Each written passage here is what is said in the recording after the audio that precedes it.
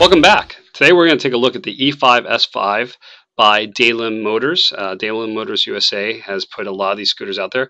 We have the MRP rollers N10 560, some springs for the clutch bell, and we have exhausts that work on it for the E-Five S-Five. They're very popular models in Europe and in Asia.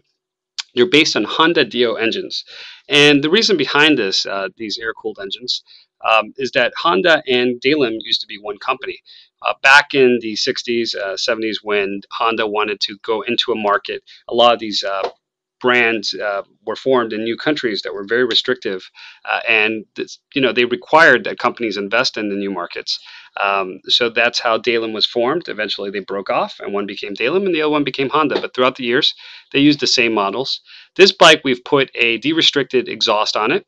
We've put a new air filter, new carb, new clutch, new roller weights, the MRP clutch springs, of course. We're going to do the dyno test today on our in-house dyno. First, I'm going to road test it, and then we're going to put it on the dyno, and we're going to see how it does with the exhaust, with the rollers, with the clutch, but without the 70cc kit. So let's take a look how it performs, and then we're going to throw it on the dyno. Obviously, that MRP exhaust looks a lot better on the outside than stock. It does touch the main stand, which some people don't like, but it's the only way to add an exhaust to it. So let's see how it does on the road test, all right?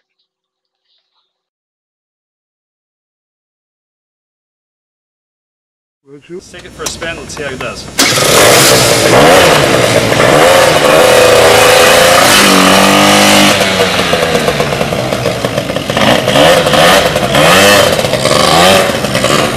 Alright, let's take it out.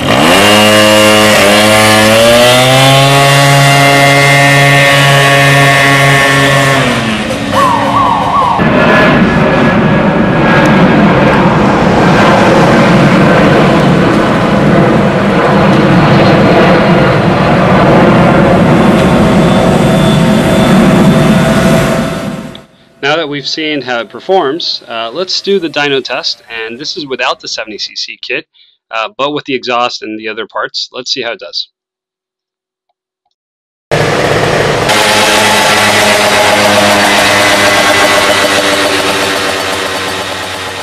This is our in-house land and sea dyno here at MRP. You've seen in some of the other videos while we work on the bikes. And we put the E-Five to S-Five body here to work on the dyno. This is an S-Five, but both of them are basically the same screw, just different panels.